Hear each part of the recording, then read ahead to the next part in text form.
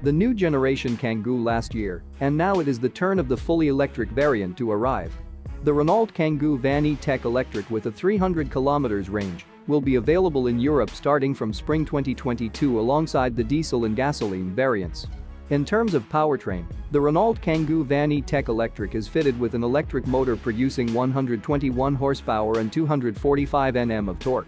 The 45 kWh battery is offering a range of 300 km according to the WLTP cycle, which is greater than rival proposals. It is also located under the floor, so it doesn't affect cargo space.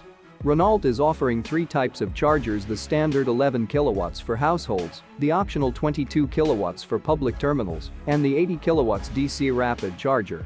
When plugged into an 11 kW wall box, the battery takes 3 hours and 50 minutes to go from 15% to 100%, while an 80 kW charger adds 170 km of range in just 30 minutes.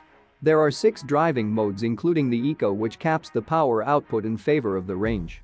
The driver can choose between 3 levels of regenerative braking: sailing, drive, and brake, with the latter making the best out of the Adaptive Regenerative Brake System, which works together with the conventional hydraulic braking. There is also a heat pump in the air conditioning system, maximizing efficiency. Optional equipment includes an 8-inch touchscreen for the Renault Easy Link infotainment, 10-inch digital instrument cluster, heated windscreen, heated front seats, heated steering wheel, and various ADAS including adaptive cruise control with stop and go.